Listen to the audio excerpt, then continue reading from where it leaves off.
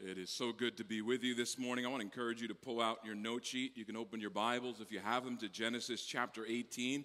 We're going to look at just 15 verses today, not a whole lot.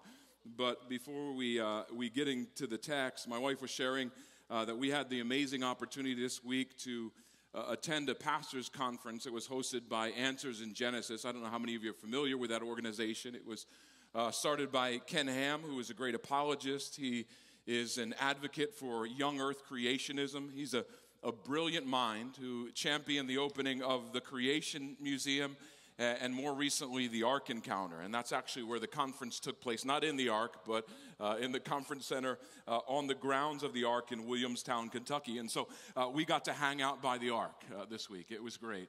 We had some time to go through it. It is full of exhibits that give proof that there was actually a global flood. And then just 40 minutes north, you have the Creation Museum. Again, phenomenal exhibits. They really highlight the wonder of creation, the fact that God created everything that we see in 6 24-hour periods. And again, one of those exhibits is called Fearfully and Wonderfully Made. We didn't actually steal the exhibit. They sold it in the gift shop, all right?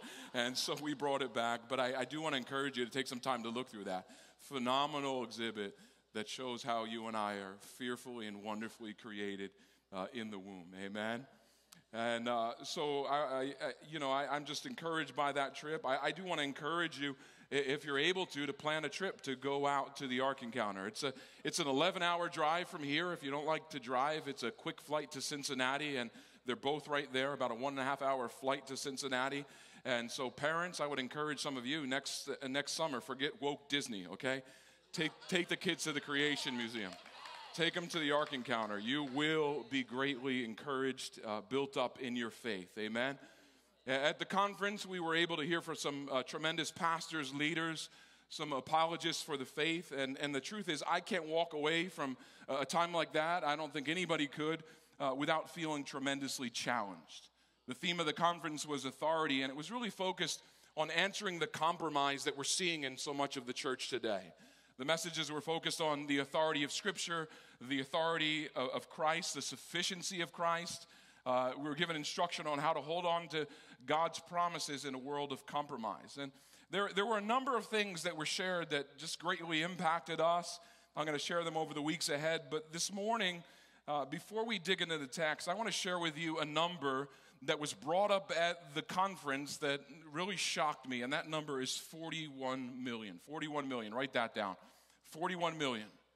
It was shared by one of the speakers at the conference that according to a very recent Barna survey, that is the number of born-again Christians that are planning not to vote in the upcoming election.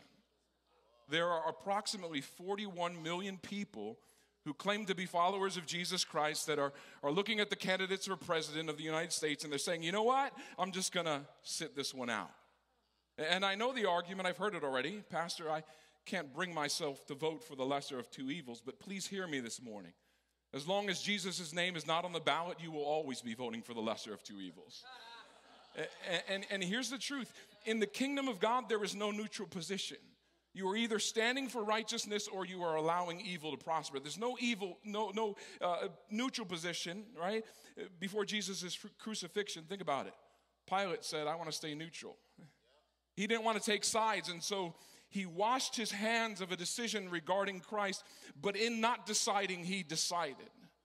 Washing his hands was not a neutral position. He stepped back and allowed the enemies of Christ to crucify him. And so I want to challenge you this morning. If you're thinking of sitting this election out, if you stand back and you stay out of the election, that's not a neutral position. By not casting a vote, you're casting a vote. And so I want to encourage you this morning, just in a number of ways, as your pastor. Number one, I want to encourage you to register to vote. Okay, it's simple. Elections.ny.gov. The deadline, I think, in New York is the 26th, and so I would encourage you, do it today. You can pull out your phone right now and begin to register to vote. Don't sit on the sidelines for this one. There is no neutral position. You can't wash your hands of this. Then you say, Pastor, but how do I vote? Let me say a few things. As a pastor, I just kind of make it a rule that I don't endorse candidates. However, I do endorse policies. I can tell you, and I believe I should tell you, what Scripture says about the issues of our day. And I want you to remember that as you vote this year, you're not voting on a pastor, okay? Both candidates have flawed personalities. I'm sorry to offend, but in this case, I'm an equal opportunity offender. Both have flawed personalities, right? Both candidates have flawed personalities. And so I would encourage you, don't vote on personality, vote on policies.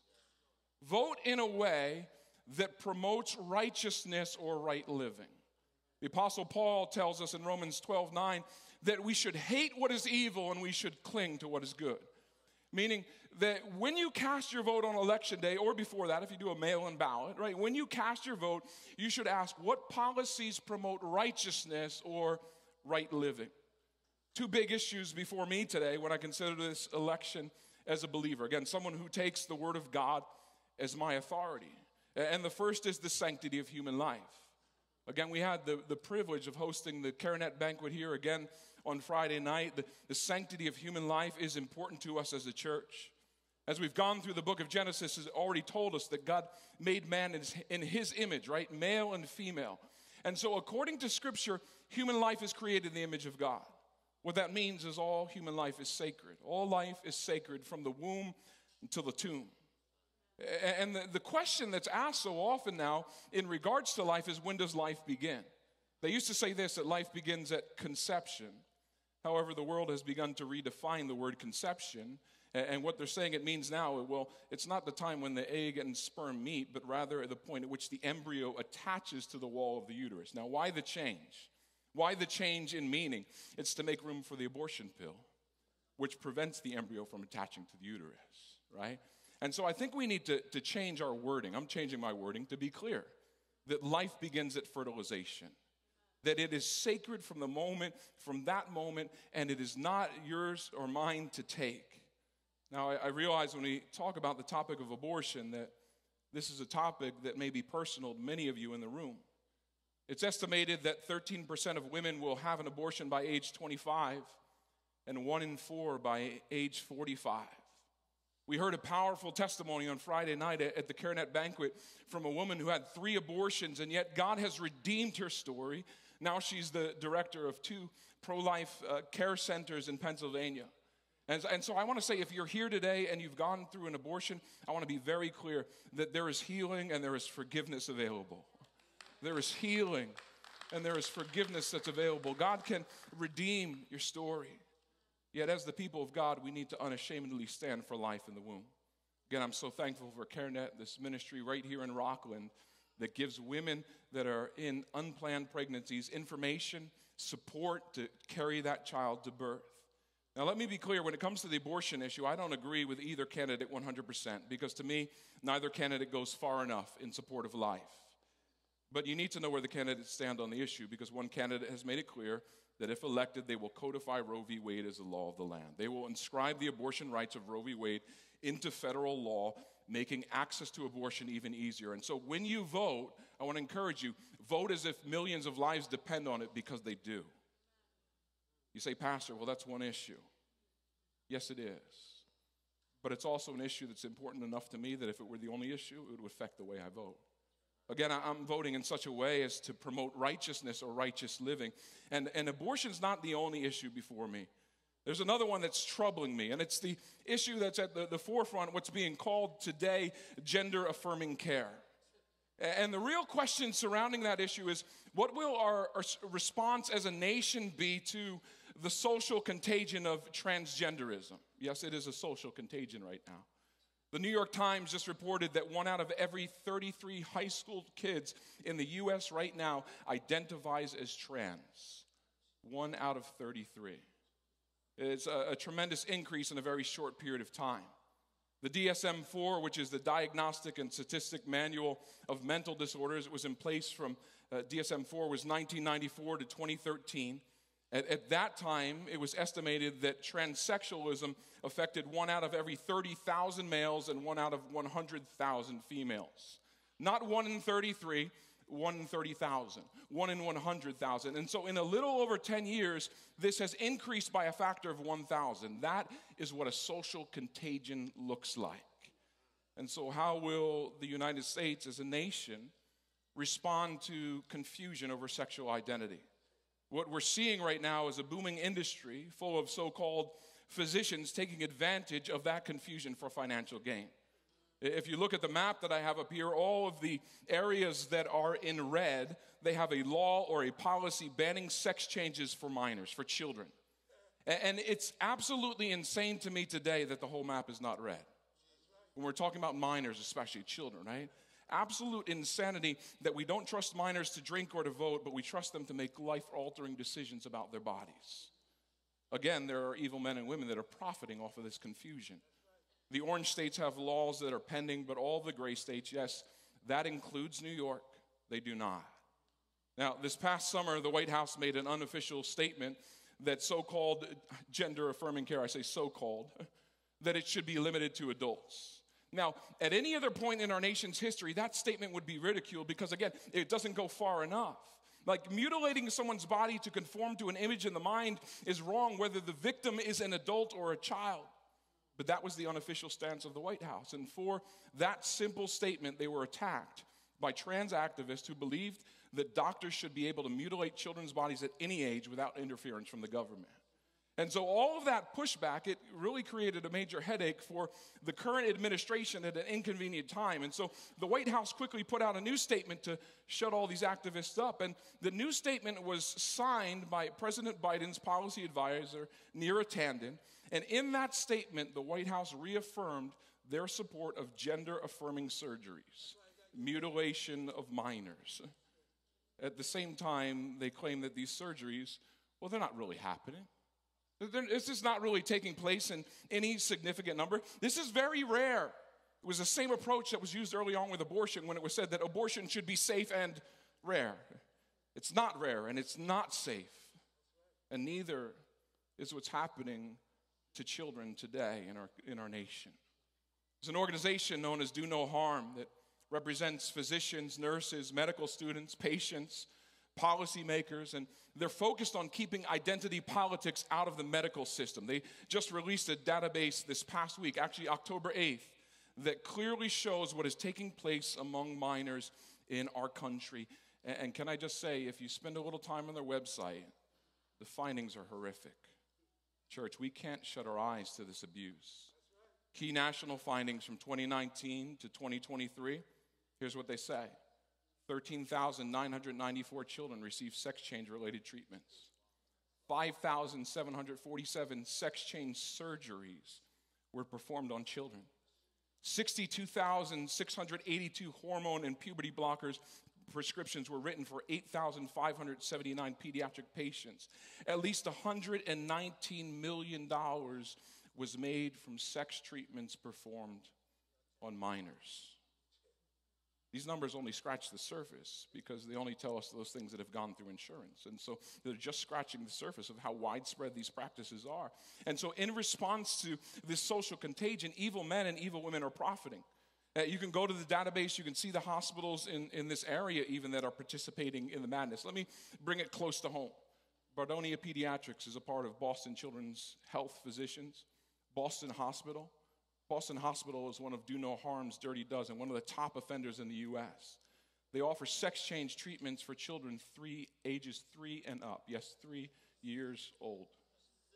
They've performed at least 159 sex change surgeries on minors, including at least 65 double mastectomies on girls.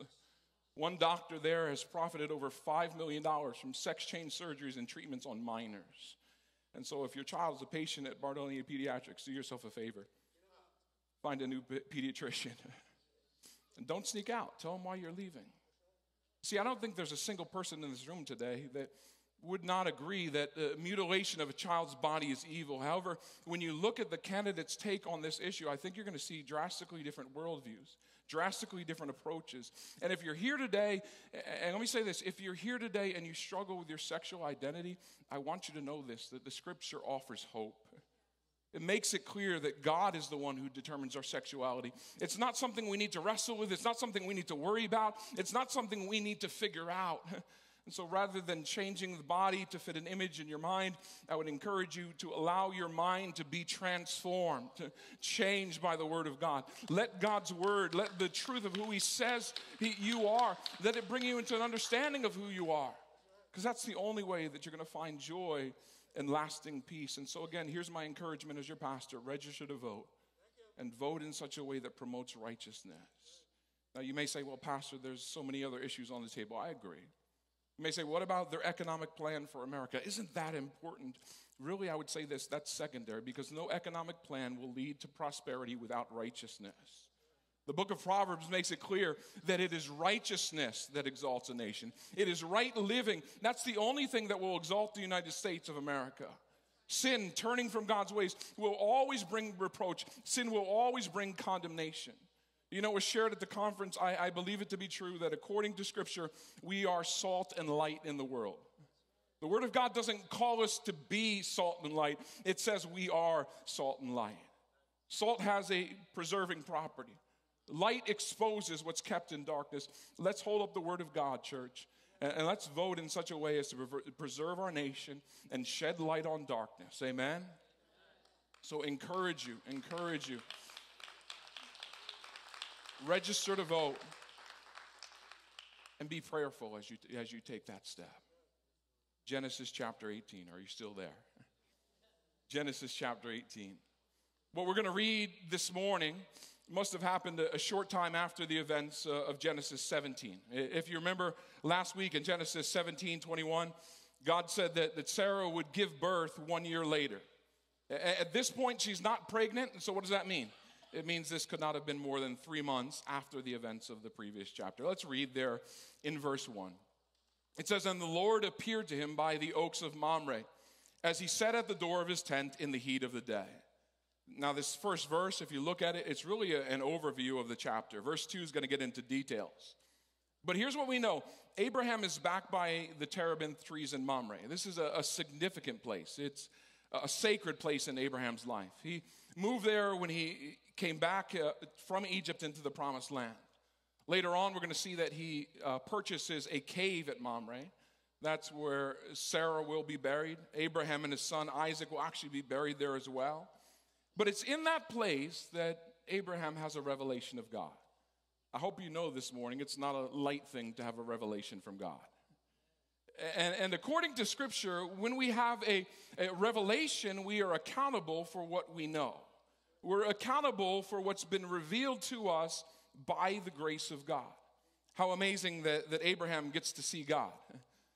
Again, to have that revelation, to see God in person must have been amazing. And yet I want you to know today that we've been given a revelation from God as well. God still appears to his people, amen? He reveals himself through his written word, and that does not mean that he cannot manifest his presence, but I would say this, that's the exception rather than the rule. Hebrews 1 verse 1 tells us long ago, at many times and in many ways, God spoke to our fathers by the prophets. But in these last days, he has spoken to us by his Son, whom he appointed the heir of all things, through whom also he created the world. Today, God speaks. Hope you know that. He still speaks. He speaks through his Son. And John 1:14 makes it clear that the Son is the Word of God. According to John 14:26, the Holy Spirit then comes and he reminds us of what the Son says. And so God's appearance, his revelation to you and I through his word, can I just say, is no less significant than his revelation to Abraham. That means that we are just as accountable for what we do with that revelation. God has spoken through his word. If you've heard today, it means you are responsible to act on what you've heard. And I want you to see how Abraham responds, because I think as we look at this chapter, it should give us a pattern for our response to a revelation from God. Look at verse 2. It says, he lifted up his eyes and he looked, and behold, 3 men were standing in front of him. When he saw them, he ran from the tent door to meet them, and he bowed himself to the earth. These 3 men show up at Abraham's tent unannounced. They come in the middle of the day. Scripture makes it clear it's during the heat of the day. And this is not a time that people would go out. It's not a time to go out and pay visits. In that time, in that place, man, you wake up and you do your chores early in the morning. It's still cool in the morning. Later in the day, when the sun goes down, okay, we can work again. But during the heat of the day, you just sit in your tent and you chill and you try to stay cool. And so Abraham he's chilling. He's in the tent. And these visitors arrive. he looks up and he sees three men standing in front of him. Now, who are these men? Because there are three, the Church of England has interpreted this as the Trinity. They say it is three persons, the Father, Son, and the Holy Spirit. And so on Trinity Sunday, they read the first part of Genesis 18. But I think it's best that we see one of these men as the Lord. Again, I would say that this is a Christophany. It is an appearance of Christ to Abraham. This is the Lord, and I believe there are two angels with him. Why do I say that? Well, when we get to verse 22, it says, "So the men turned from there and went toward Sodom, but Abraham still stood before the Lord." So I believe there are three, two leave, and Abraham is still standing before the Lord, okay? When we get to chapter 19, we're going to see that it's two angels. I believe it's the same two angels that come to Sodom in the evening. But Abraham sees these men, and he recognizes that one of them is the Lord. You know, there's a phrase in modern Christianity, I got to be honest, that drives me crazy. Often people will say, "I've made Jesus Lord." And I get what they're saying. They're saying, I've given God that place of lordship. I've given Jesus that place of lordship in my life. But here's the reality. You and I do not make Jesus Lord. He is Lord. He is Lord. And the question is whether you recognize him as Lord or not. The Word of God makes it clear. We sang it in the song this morning, that one day every knee will bow. And every tongue will confess that Jesus is Lord to the glory of God the Father. One day every single knee will bow. That means you can bow today in willing submission, or you will be forced to bow before his glory at the judgment.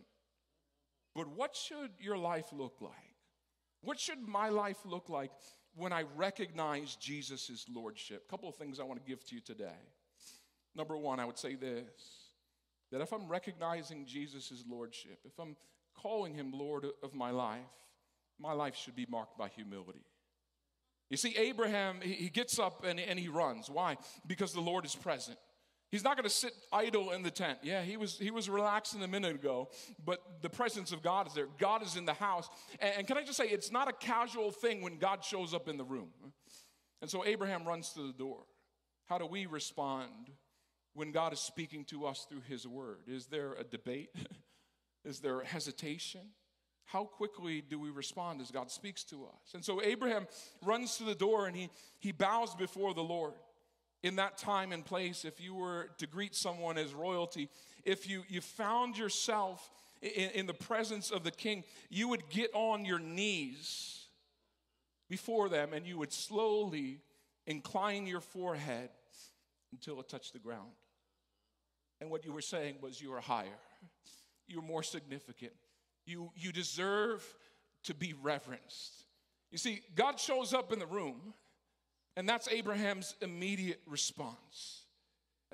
Listen, I don't think we bow enough in worship today. I'll just be honest. I don't think we often reverence God for who he is. Maybe it's because we've spent too much time singing I'm a friend of God and not enough time singing holy, holy, holy. Listen, because of his mercy toward you and I, God has acted as a friend to us. But please understand today, Jesus is not your homeboy. I'm not kidding. Jesus is not your homeboy. He is your Lord. And he should be reverenced as such. Just think about Isaiah's response to a revelation of God's glory. Isaiah chapter 6 says, "In the year that King Uzziah died, I saw the Lord sitting upon a throne, high and lifted up, and the train of his robe, it filled the temple. Above him stood the seraphim. Each had 6 wings. With 2 he covered his face, with 2 he covered his feet, and with 2 he flew. And one called to the other and said, Holy, holy, holy." He is the thrice holy God. Holy, holy, holy is the Lord of hosts. The whole earth is full of his glory. And the foundations of the threshold shook at the voice of him who called, and the house was filled with smoke. And I said, Woe is me, for I'm lost. I'm undone. I'm a man of unclean lips, and I dwell in the midst of a people of unclean lips, for my eyes have seen the King, the Lord of hosts. In the midst of a revelation of God, Isaiah gets really humble. He doesn't say, wow is me. He says, woe is me. In the midst of God's holiness, he recognizes his brokenness. You see, his life is marked by humility, and our lives will be too when we see the lordship of God Almighty. At this point in the account of Abraham, think about it, he's 99 years old.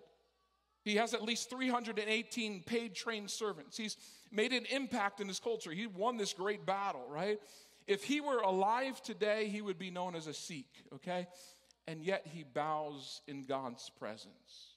That's why I love times of worship. Listen to me, church. When we truly worship God, there's going to be humility. Humility in worship, it comes from two things, though. Write this down. Number one, it comes from recognizing who God is. But secondly, it comes from recognizing who we are in his presence. Recognizing who God is, but also recognizing who we are in his presence. And once you get those two things straight in your life, hear me, there will always be humility. I guarantee it. Abraham says, "Oh Lord," the word there is Adonai. That's the Hebrew word. That's the word that he uses for the Lord. And the word that he uses for himself, look at it, is servant. And so God is Adonai. He's the Almighty God. He says, if I found favor, interesting statement, right? Like, didn't he already know that he found favor with God? That's the belief that was credited to him as righteousness. It's because of his belief that God granted Abraham the mercy that would one day be merited by the cross. And so in this moment, I doubt that Abraham realized that he was looking into the face of the one who would die in his place. I doubt that he realized that he was beholding the Lamb of God. But what he did know was that this was the Lord, and this is the one that he looked to for salvation. And so what is Abraham really asking here? I believe he's pleading for another encounter with God. Most of you are here this morning because, like Abraham, you desire another encounter with God. You want the Word of God. You want God's presence on a Sunday morning to speak to your heart. You want it to change you. And so you plead like Abraham. I hope you do as you come into the house of the Lord.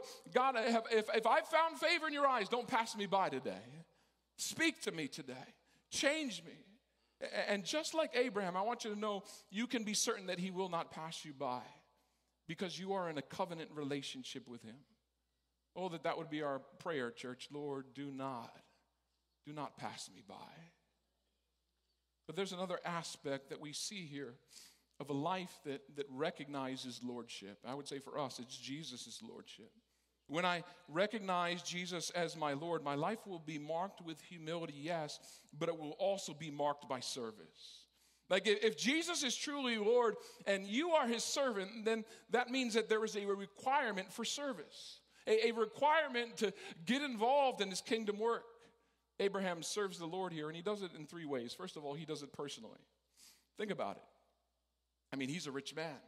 He's got many servants. He could have simply clapped his hands, right? He does that, people start moving, right? But here we see Abraham personally moving. Now, another word for service is ministry. And I would say this, a Christian without ministry is a contradiction in terms. Because if Jesus is your Lord, it means he's your master. And if he's your master, it means you are his servant. And so what that means is when you are serving people, you need to remember, first of all, that you are serving the Lord. Often people get burned out in ministry for the Lord because they forget they're serving the Lord. Listen, if you serve people, you're going to get tired because serving people is not easy, right? I remember talking to my father early on about the joys and the struggles of being a pastor. And I remember him talking about the great joy that there is in shepherding the church. But he also said this, don't forget, sheep bite. Sheep bite.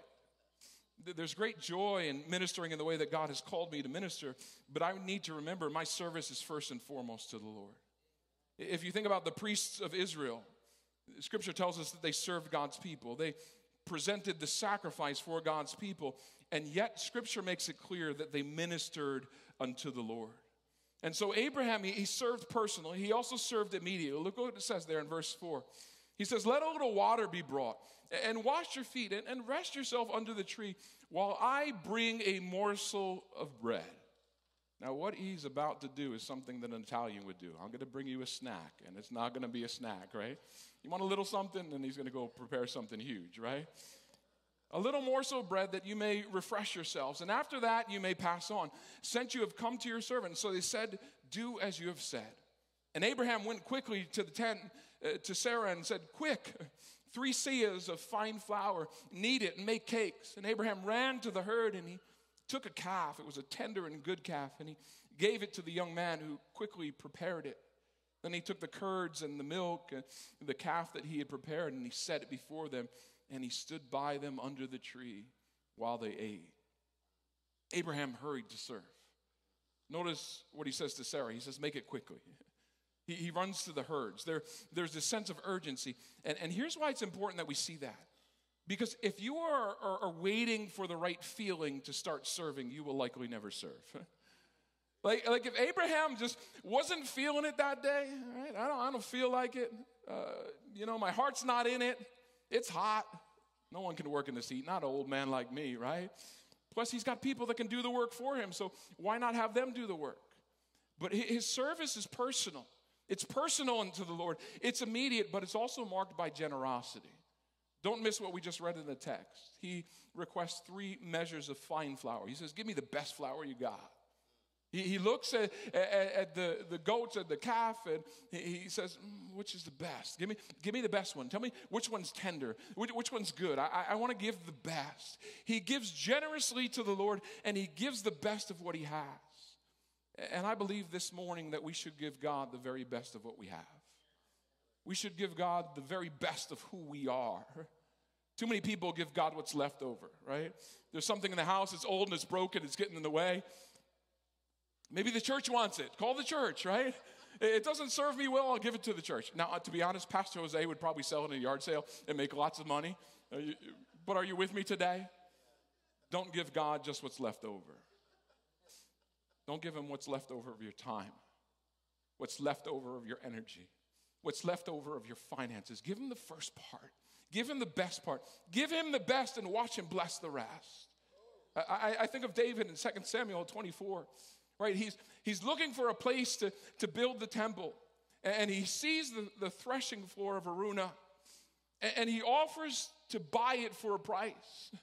He says, let me buy that from you. And the owner of it says, well, I know you're King David, and I know what you're going to use it for, and so you don't have to pay me. You can have it for free. Now, listen to David's response. He says, no, I will buy them from you at full price. I won't offer to the Lord my God burnt offerings that cost me nothing.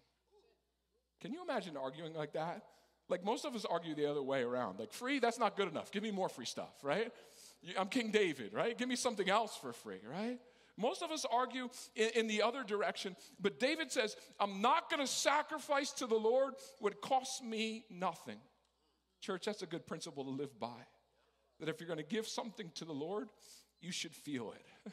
I should feel it. It's got to cost me something. I'm going to give God my best, and that's going to come at a cost, and that's only right. After all, my master has given me something that's come at the greatest cost. You see, I think Abraham had the same mindset. Man, I'm going to be generous with God because God has been so generous to me. And here's the reality. As generous as you may become in your life, you will never outgive God. Verse 9, and they said to him, together in one accord, I guess they say this, where is Sarah your wife? Now remember, her name used to be Sarai, so apparently they know her name has changed, right? And he said, she's in the tent. The Lord said, I will surely return to you about this time next year, and Sarah your wife shall have a son. And Sarah was listening at the tent door behind him. Now remember, Abraham was just told, it couldn't have been more than 3 months ago, that Sarah would be the mother of the promised child in 1 year, okay? And so now there's a clear timeline to the promise, right? The child's going to be born at the appointed time. And so Sarah's listening at the tent door behind him. Now, just in case we would happen to forget the conditions of this couple, what they're facing, we're reminded there in verse 11, now Abraham and Sarah were old. Then it says advanced in years. That's a nicer way to say old, right? I prefer that. I'm advanced in years, all right? But then it makes it clear, the way of the women had ceased to be with Sarah.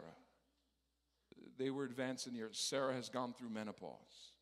The way of women has ceased with her. You see, Moses, the writer of Genesis, he wants you to know, and he wants me to know, that it is impossible at this point in the natural for Sarah to have a child. And so verse 12, so Sarah laughed to herself, It's like, after I'm worn out and my Lord Abraham is old, shall I have pleasure? Now, it sounds to me as I read this text like Abraham did not communicate to Sarah the last thing that God had said. Because she hears this and it's like a surprise. Now, maybe he got distracted by the whole circumcision thing, right? That's understandable, okay?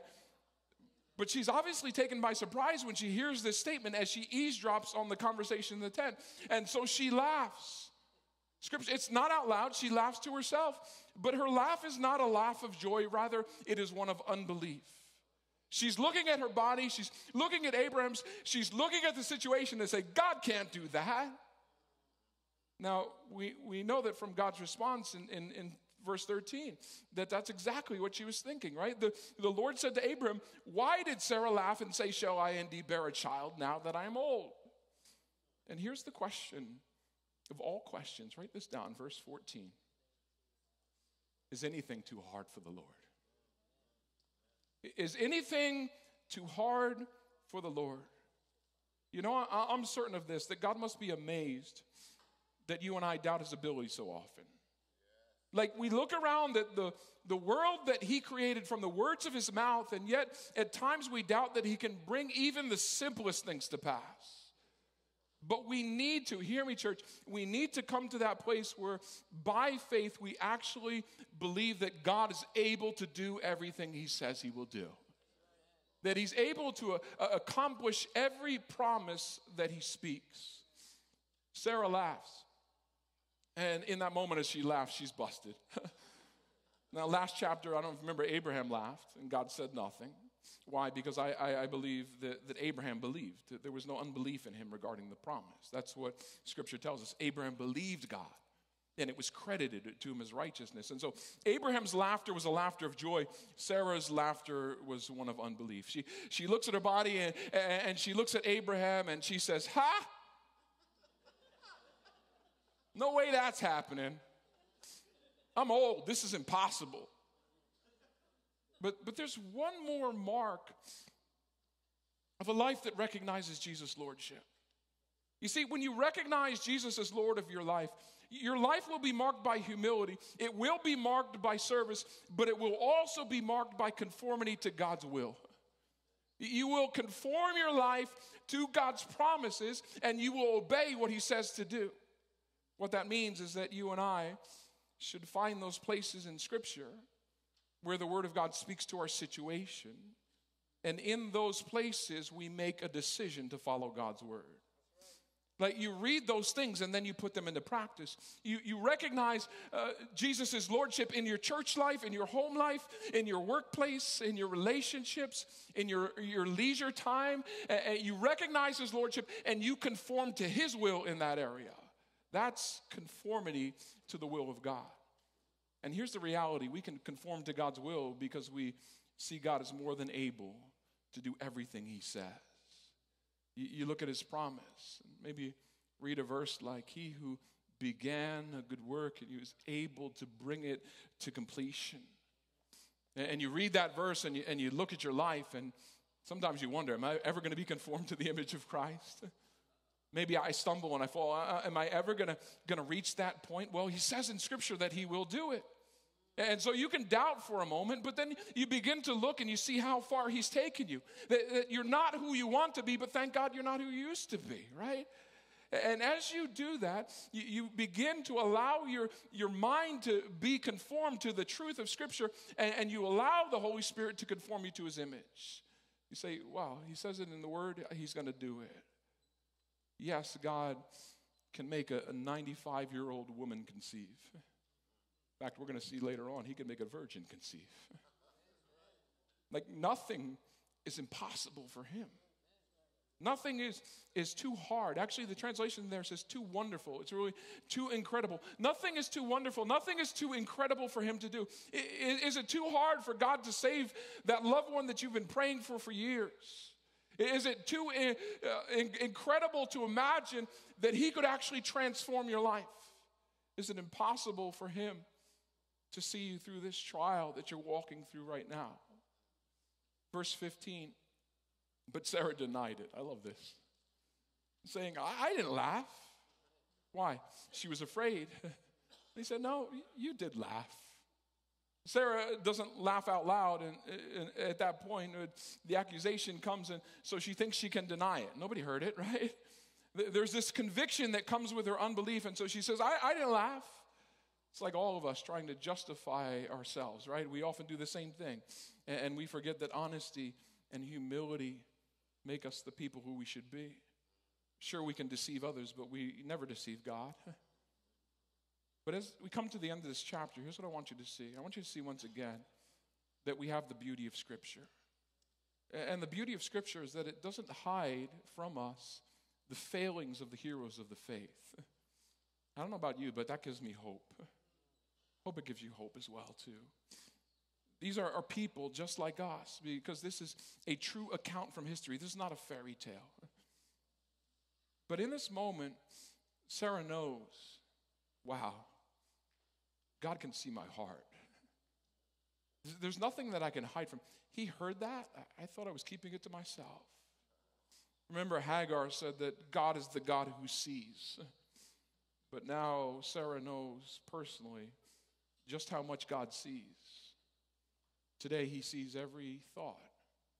He sees every thought, which means he sees right down to the desires of your heart this morning. He knows if our desire today is to recognize him as Lord. And when you truly do that, when you say, you know what? He is Lord. I'm going to recognize him as such. I don't make him Lord. He is Lord. I'm going to recognize him that way in my life. When you recognize Jesus as Lord, your life will be characterized by humility. Man, you'll start to see God for who he is. You'll also see who you are in his presence. And the result of that is always a life of humility.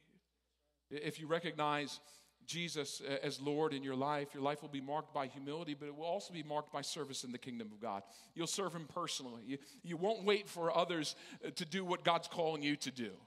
You will serve immediately. You won't wait till you feel like it to serve. You'll serve generously, giving God the very best of everything.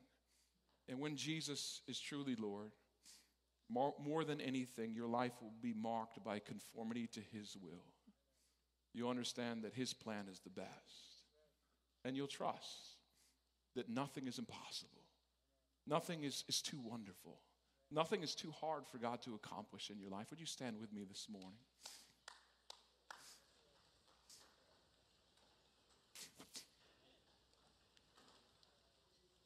Listen, church, I don't know where you're at today.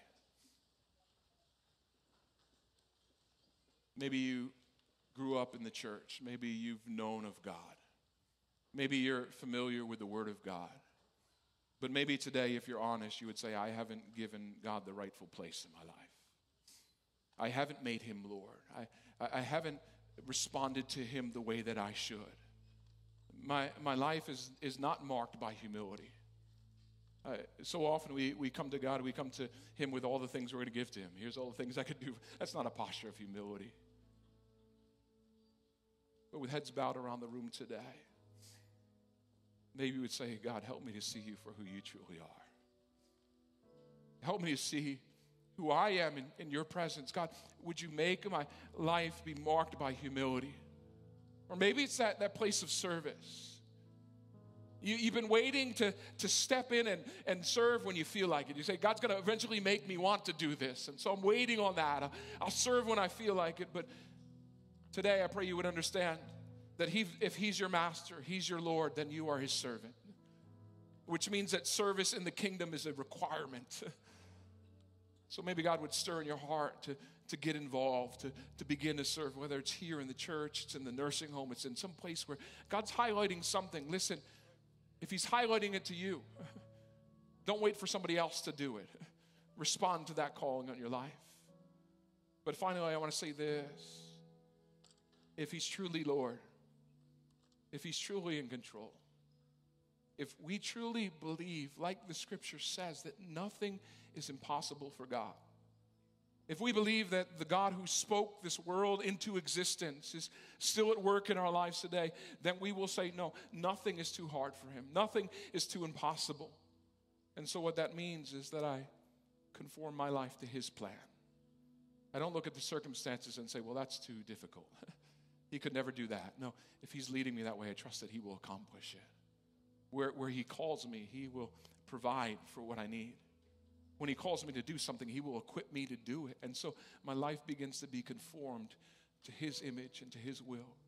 Whatever the Holy Spirit's highlighting right now, whether it's a lack of humility or a lack of service or a lack of conformity, I want you to take a moment and just ask the Holy Spirit to work in that area in your life. Each of us could probably highlight one of those. But as the Holy Spirit highlights it today, I want you to respond and just say, Lord, would you help me in this? It's his desire that you would walk in humility. It's his desire that you would serve him with joy. It's his desire that your life would be conformed to his image. So take a moment even right now. Say, God, help me. Change me.